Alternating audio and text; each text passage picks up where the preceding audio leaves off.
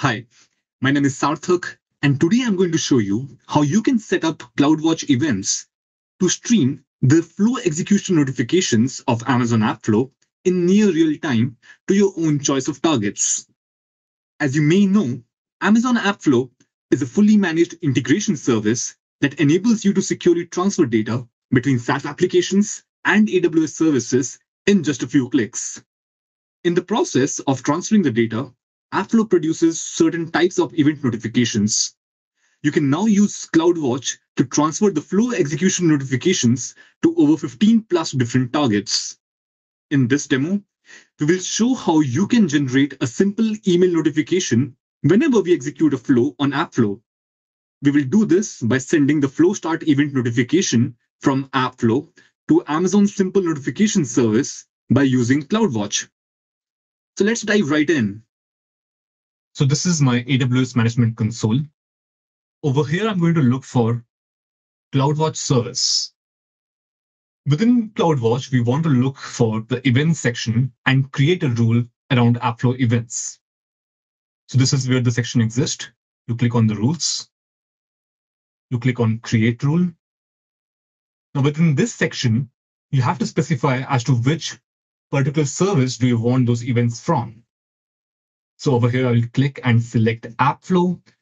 Within AppFlow, you have different events that you can possibly extract into CloudWatch.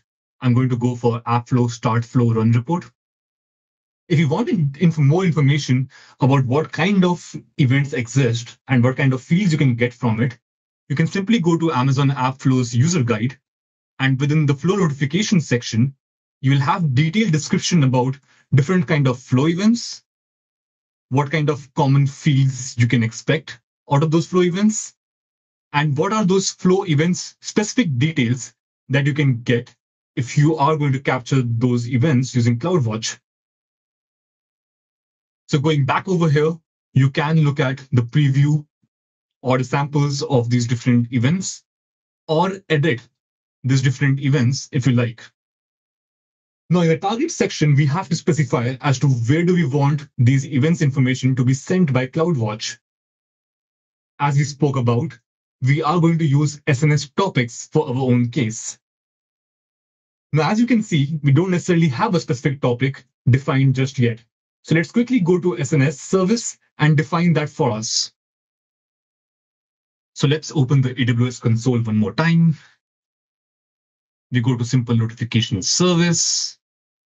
We start off by defining a topic name to which we are going to attach and subscribe our email address. We click next. On this particular page, we can define and modify different settings for this particular topic, which can include the policies, encryption, delivery status, and whatnot. For now, we're going to go for the default setting. As you can see, the topic of AppFlow demo has been created. Now we will go ahead and create a subscription and subscribe our email address to this particular topic. To do that, we go to protocols, select the email setting, and simply enter the email address that we want to subscribe to this. We go down, we click on create subscription. Subscription has been created, but the status is still pending. So let's open up a Gmail and confirm this particular subscription. We go to Gmail. Let's wait for the message. We have it in spam folder. We go to AWS subscription, click on confirm. And as you can see, subscription has been confirmed. I will refresh this page and you can see the status is confirmed. So what we have done over here is we have created a new topic in SNS service and subscribed our email address to it. So let's go back to the CloudWatch event. This time we're going to go in, again select SNS topic, select the topic that we just created, go down, click next, give this a name, and create the rule. Now, as you can see, we already have a rule created in CloudWatch. Now let's test it out by running an AppFlow flow and seeing if it actually generates an email for us.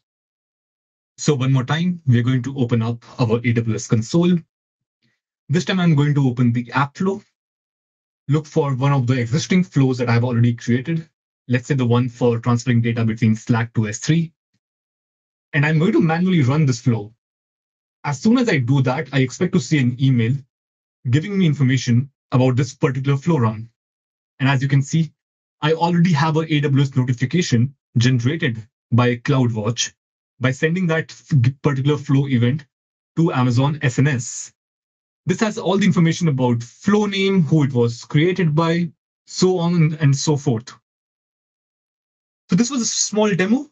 We hope you enjoyed that. To learn more about Amazon AppFlow, please visit our website. All the relevant links are going to be there within the description section. Thank you so much and have a good day.